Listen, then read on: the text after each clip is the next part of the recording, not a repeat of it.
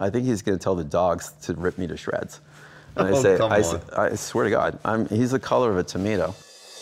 What do you think you learned from the fiasco around hiring the then Disney CFO to be your number two? Because you called it, at least back then, the lowest point of your life. Yeah, so I buy ITT, and now I've got this global conglomerate, $20 billion, and one of my best friends wants to come work with me. It was bad from the start, and then it got worse. There's a lot of things I could tell you, but they would be harmful to him that I won't say. Even all these years later? It would Only be? 23 years later.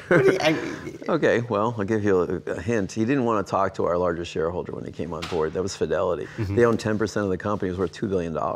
And I personally knew all the portfolio managers at Fidelity. He wouldn't talk to them. Why? He said he wasn't ready. And I said, they understand that. They just want to meet you. They've got a $2 billion investment in us. And they'd like to meet you. You just tell them, just go talk to him. He said, I won't talk to them. So I was like flabbergasted. And then I walk in his office a week later. There's a guy on the couch sitting like me with a notepad. And I'm like, who's this? And he goes, it's a reporter. I said, reporter for who? He goes, the New York Times. I said, what are they doing here? He says, they're doing a story on me. I'm like, excuse me? So they wrote a story, The King of Hotels. He'd been on the job, I think, a week.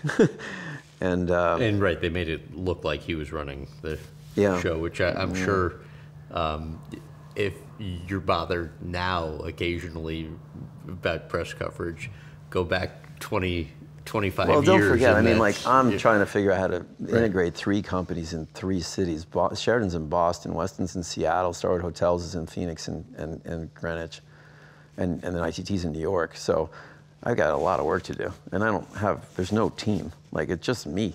I got 3 HR directors, 3 IT directors, and I'm 38, and I've never done this before, and we're public, and I got to pay off $9 billion of debt. So I'm worried about paying debt service. What happens if the hotels in Egypt don't pay me? Like, I had nightmares about this. So I'm like, oh my God, I'm going to fail in the middle of the public market. That was probably the worst period of my career. Why? Because Fortune magazine wrote an article, Divorce Corporate Style, which Richard set up. And it was awful. It was awful. It was an awful article. It was completely factually wrong. I had a guy I was hiring for marketing. He got wind of the story. He said, you need to call this woman and tell her byline is completely wrong. I called her, but she was unmovable. Patricia Sellers. I'll never forget it, the conversation. And she just had everything wrong, everything. It was a terrible piece of journalism that wasn't journalism. It was just wrong.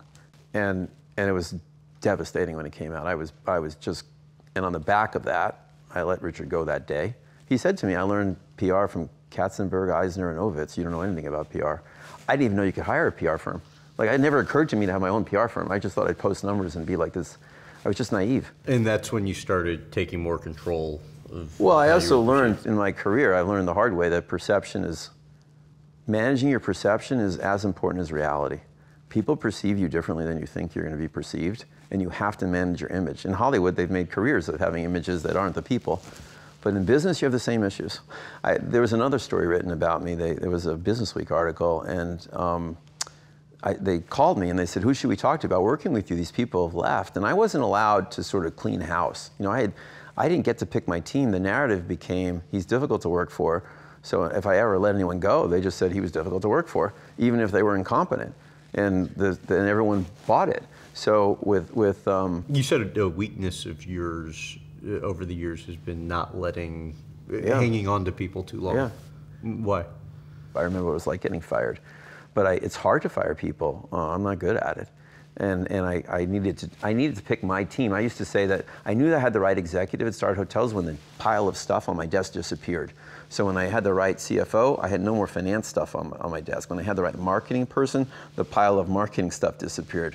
When I wasn't worried about any of our legal issues, that pile disappeared. So that's how I judge my success, did my desk come clear?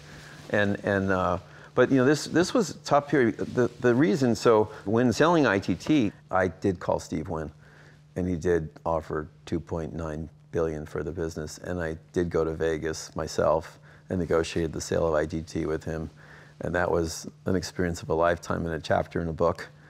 And I sold it to Arthur Goldberg, not to Wynn, for $3 billion. I'm on the golf course, his golf course, Shadow Creek, he's arranged for dinner for me that night. My name is on a locker between Michael Jordan and George Bush. And I'm like, and I get back to my hotel room with the Desert Inn, which we were keeping, and it was one of the assets of ITT. And I pick up the phone, and Steve Wynn screams at me at the top of his lungs that I'm screwing him, and they'll never work a day again in this country. He'll ruin my life. He'll ruin my name. What did I do to deserve this in my life? I don't own the company.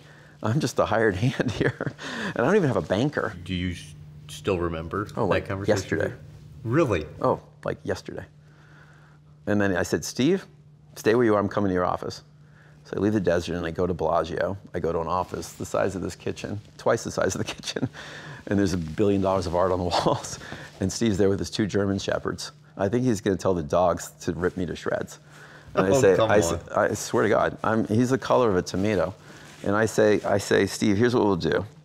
You can stay where you are at 2.825, and Goldberg's at $3 billion, and the board will turn it down because it's too big a gap, and we're a public company. I can't agree to sell you this. The board has to approve it. I said, come close. Go to 2.925. He's at $3 billion. I'll recommend your deal because he'll retrade us. And maybe we'll get you the company for 2.925 cash. I just want a clean deal. Or I'll pay you $25 million, and you pretend that you're here, and I'll go negotiate the best deal I can with Goldberg. I had no authorization to offer him $25 million, by the way. So I didn't care. I wanted to get out of Vegas with my name intact, and I couldn't wait to leave the company and go crawl in a hole. And in walks his, I guess he was the COO or president at the time, Bobby Baldwin. And he says, Steve, can I see you? And he says, he whispers in the ear, and Steve looks at me, comes back, sits down, and says, I'll take the $25 million. And I'm like, what just happened? He goes, well, we forgot the overhead. Our bid is like 2.5. I said, oh, thank God. I said, I'm going to get on a plane and go home.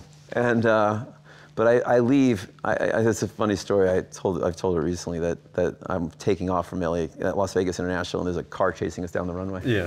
You know. And that was actually happening. True. The guy wanted me to sign it. He said, Steve once there was a banker, and he asked me they stopped the plane on the side of the road, and can you sign the $25 million payment? I went back to my room, and I stayed at the W in New York. And Goldberg was staying uptown. I never saw him. I got him to increase his price to $3.2 billion because I knew he'd retrade us.